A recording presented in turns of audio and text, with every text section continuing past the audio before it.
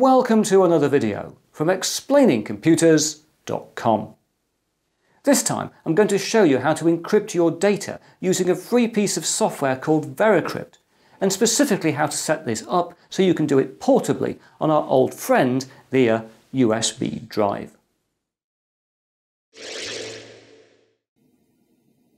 Right, well here we are on a Windows 10 desktop where I'm going to go to my trusty Chrome browser where I've already gone to the site veracrypt.codeplex.com where we can download the VeraCrypt application.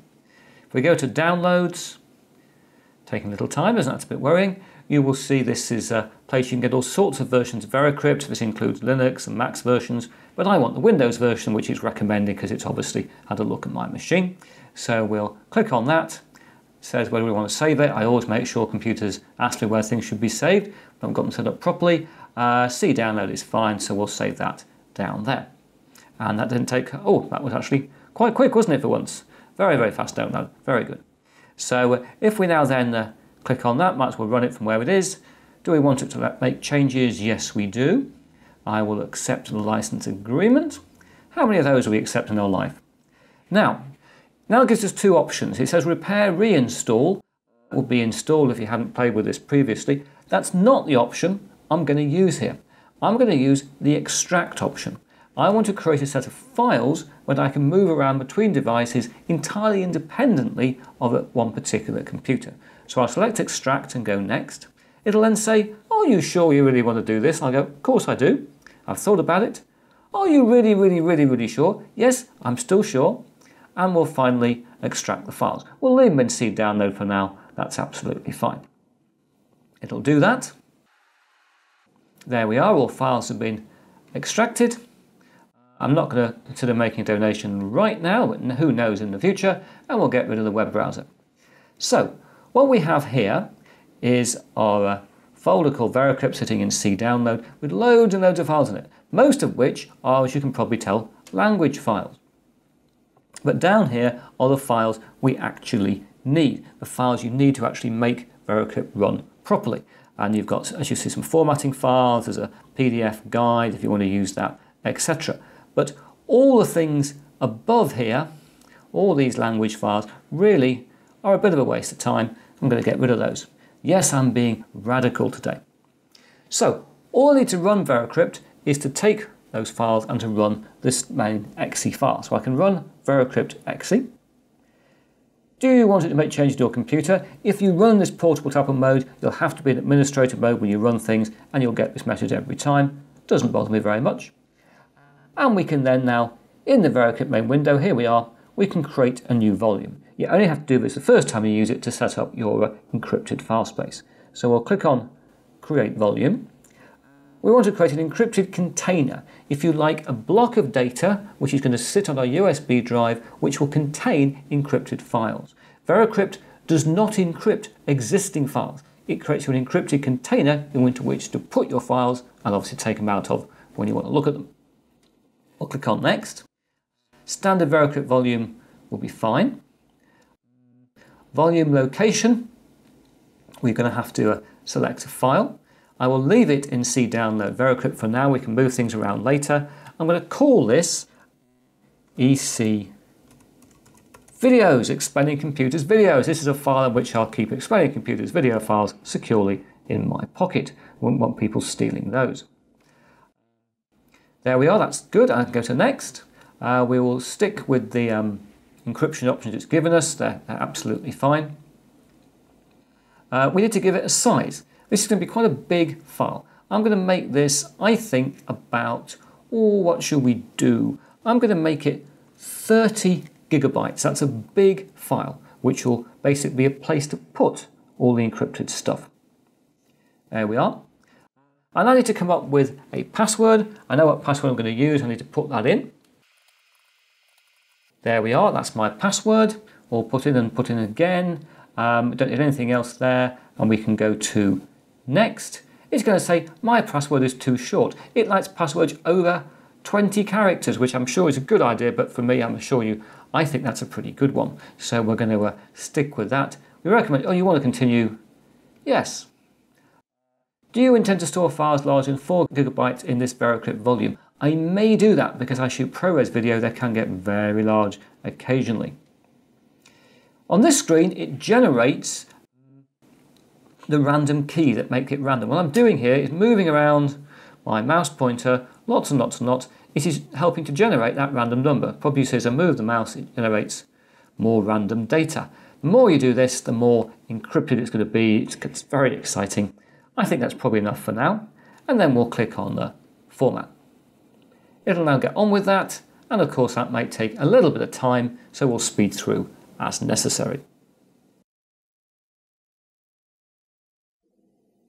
And there we are, it has finished marvellously. Press OK there. So that's fine, and we can come out of that. So I'm now back on my VeraCrypt main screen, and I can now actually mount that volume to check everything's worked. So what you have to do here, so it's the same every time you launch VeraCrypt, you basically launch the program, you pick a letter. I'm going to pick J because it's a nice drive letter, and I will now select my file, which is sitting where the VeraCrypt program is. It's always a good place. I did put it there. And right at the top, looking straight at it. EC videos there, obviously alphabetically. At the top, I will open that, and then I can mount the volume, and it'll mount it as if it was a disk as drive J. If I press on mount, I'll have to put my password in. And there we are, and OK. It'll take it a second to have a little think about it. And there we are, it's actually there. I can open it up from here, but also if we look back in this PC, you'll see we have here local disk J, 29.9 gigabytes free, and that's just like a normal drive. So I could actually copy files into there and they would be encrypted, and I can use J just as if it's a normal drive on the computer. Now, what I want to do is to put this onto my USB drive. My USB drive is the Corsair 64 gigabyte USB 3 drive I showed you a few videos back, which is currently empty. So all I need to actually do is to get the files I've actually got here, all these files, this just over 30 gigabytes of data, it's the massive volume and the files to run it, and to dump them into this drive. Now, in fact, I can't actually do that, and I'll prove it to you. If I took that up file, EC videos, and I went to a copy, and I put it over here, it would fail. If I did paste, that's a different message I expected to get. Obviously, I can't do that. I can't copy it at the moment because it's still running, isn't it? Of course it is. I've got to dismount the volume before I've got a hope of copying it. Right, let's get rid of VeraCrypt a second. Let's have another go. I don't often show you my mistakes. There was the one of the first. I will try and copy that file. It still won't work, but it'll fail for the better reason. If I paste that, it'll say, video is too large for the destination file system. That's because when you get a USB drive, by default, it will come with the FAT32 file system used to format the drive, which is good because it means you can use your drive on all different types of computers, older Windows machines, Macs and Linux, everything else. But if we want to handle big files, and remember we've got a 30 gigabyte file here, a container in which smaller files will sit, we can't copy it to the FAT32 drive because FAT32 is limited to 4 gigabyte files. Hope you're still with me. So what I need to do is to format that drive with a different file system. Now, Windows gives you a choice. You can use NTFS or exFAT. So I'm going to reformat this using exFAT, which is a file system which is most suited for flash memory. So I'll basically click on Start. Warning, all data will be lost. Of course it will, yes. We'll do that. Won't take very long. Our file system, our drive, has now got not the FAT32 file system, but exFAT. That means if we open it up over there, why do I always have windows on top of each other? I like working like this, I don't care. I can now take all of these files and copy them across. Although, to be honest, I'm not going to take that one and that one and that one, but I will take everything else. I think that's all I really need. Yes, I'll take that lot and I will copy. And in fact, to be tidy, I'm going to create a new folder here, which I'm going to call secure. I could call it bibble blobble blibble, but I'm going to call it secure, and I'm going to paste into there all of these files. That of course will take, again, a little bit of time. Remember, this is 30 gigabytes of data, effectively a blank block of encrypted space in which files will go. So again, I'll speed things on. And here we are, we're nearly there, up to 97%. Good to see we've been averaging well over 100 megabytes a second in this copy. The Corsair drive, as we saw a few videos back, is very fast. And if you're thinking, could I have created the volume directly onto the drive? Yes, of course I could. I just thought I'd do it this way to show you things like the issue with the file system. So there we are, that's copied over to our Corsair drive, and it's all very happy. I'm going to close that down, and I'll close that down as well. I'm going to tidy things up and then open them up again. And I'm also going to remember on C download to get rid of EC video, because that's a big file, 30 gigabytes, a big chunk of the SSD on this computer, so I'm going to get rid of that. There we are, that's gone. And we can see it's gone because C is back to having some space left. So let's imagine I wanted to actually work with that drive. All I would do, I'd have plugged it in, it would have come up as Corsair, which is now showing obviously a lot of the file space used, but it's actually empty. This is one of the problems of using something like VeraCrypt. It says the drive's half full, but I know most of that space isn't. I can now open that drive, open up Secure, run VeraCrypt exe. Yes, you can do things to run it automatically. I don't like them. Yes, I'll run it. I will then select my file, which will be now from the Corsair EC videos. Open. I can now mount it. Let's mount it to K this time. Put in my password.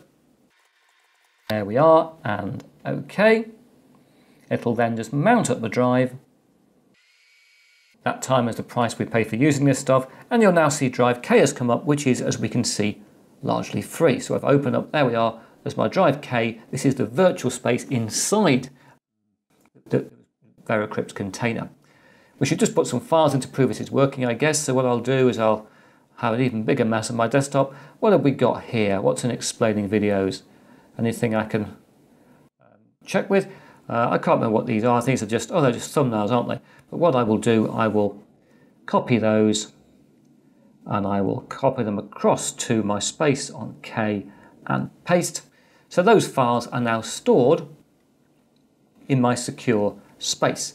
And if we look at that, you can see that it's not enough to register, is it? But some of the space is now gone. And what we would then do, if we wanted to leave this system, got too many things open here, Chris, we would then dismount the volume. There we are. And we could then, ideally, also eject the drive. And there we are, it's been removed. So in theory, I now have a USB drive which I can plug into any modern Windows computer and access securely stored files. So let's see if we can actually do that. Right, well, I've now gone to another computer. This is my lovely little netbook, my Acer 725. I'm going to plug in my USB drive. Sadly, I can't plug it into the USB 3 port on this machine because I've got an HDMI lead plugged in to show you this screen, and it won't fit beside the Corsair USB key. So it's plugged into USB 2, but at least it'll prove the point. So the drive has come up, as it would on any modern Windows operating system, as in one which will support exFAT. I can open up Corsair, I can open up Secure, I can then run VeraCrypt.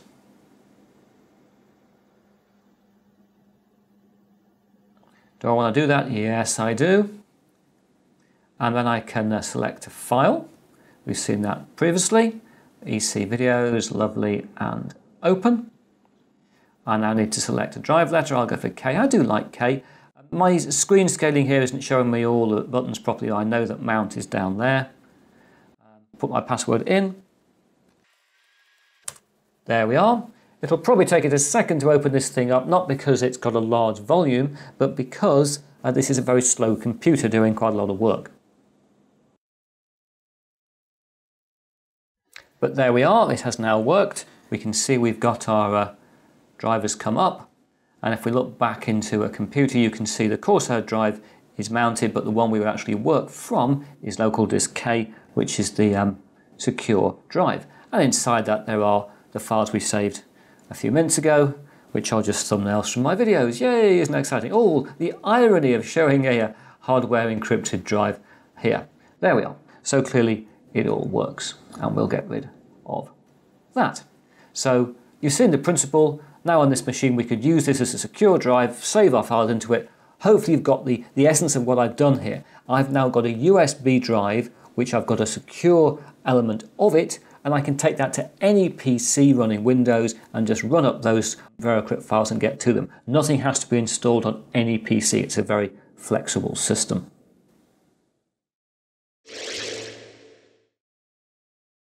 VeraCrypt is a great piece of software for keeping your data safe. As I explained almost a year ago, you can actually encrypt your data using dedicated hardware, and I'm still a big fan of that type of USB drive. This said, VeraCrypt is clearly a far cheaper solution, and certainly if you're dealing with very large quantities of data. But now that's it for another video, and I hope to talk to you again very soon.